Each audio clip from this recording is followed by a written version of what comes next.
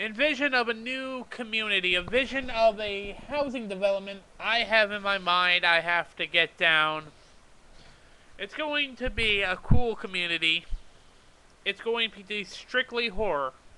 You're going to be dated back to the 1950s era. I love the 1950s era. Such wholesomeness, such pleasant, pleasantness, such great ease.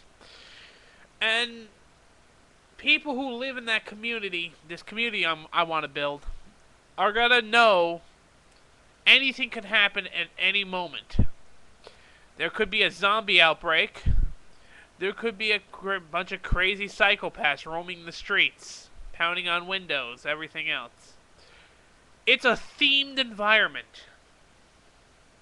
It's an environment that no other environment ever put to man.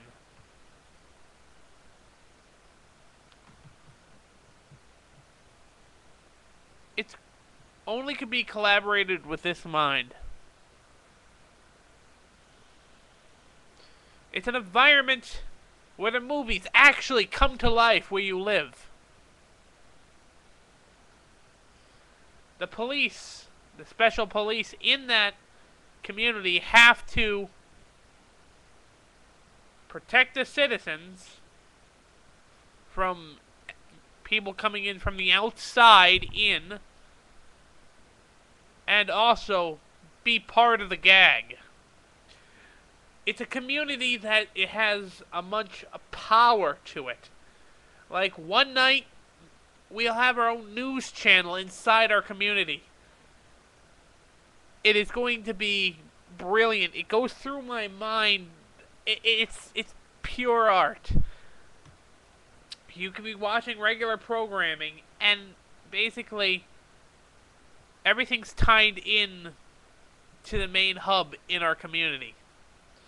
And suddenly, a message just for in our community pops up. A zombie just outbreak. You must lock your doors and windows. You look outside, you see zombies and everything else out there. It's a community that never has been done before.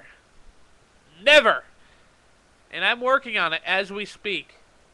I got my patent pending on that. I have a patent pending on it and everything else. So I hope it works. It's like a zombie type of community. It's just zombies, psychopaths, everything. It's that 1950s feel to it, with horror now. It's pet friendly. We have stuff for kids.